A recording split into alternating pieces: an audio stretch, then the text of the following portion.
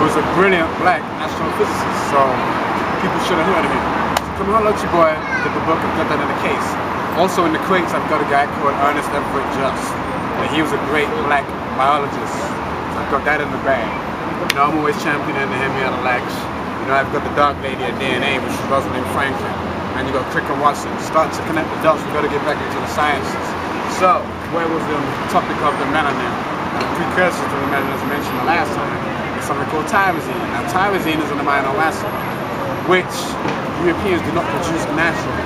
Don't believe me, I could be lying. You can check it out for yourself. Follow? And the precursor to the tyrosine is something called phenylalanine. Phenylalanine. Don't expect you to put your tongue around it. You know what I'm saying? It's a long word. These are all amino acids, what I'm explaining. Yeah? Aromatic amino acids.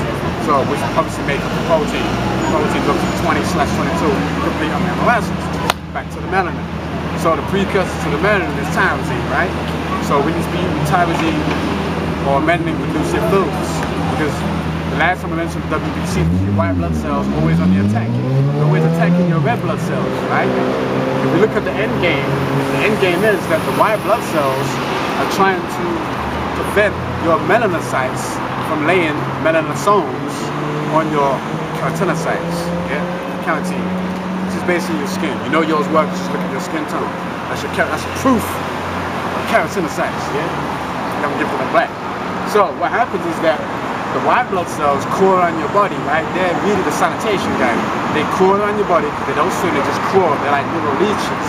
And what they do, when they go in the attack, when they attack your RBCs, your red blood cells, what they're basically doing is, their main objective is to prevent the melanocytes from laying the melanosomes. So what they do now is they attack by spraying something called nitric oxide. And what the nitric oxide does is it stabilizes the electromagnetic field around the melanocytes. You know what I'm saying? So this is like cellular warfare, biological warfare. This is warfare on another level. This is the war going on inside no man is safe from. Okay? So, explain the WBC's attack. So what the white blood cells then do also is that they tag team. Yeah? So you've got the nitric acid they spray, the nitric oxide cells they spray, the melanocytes, right? And it's the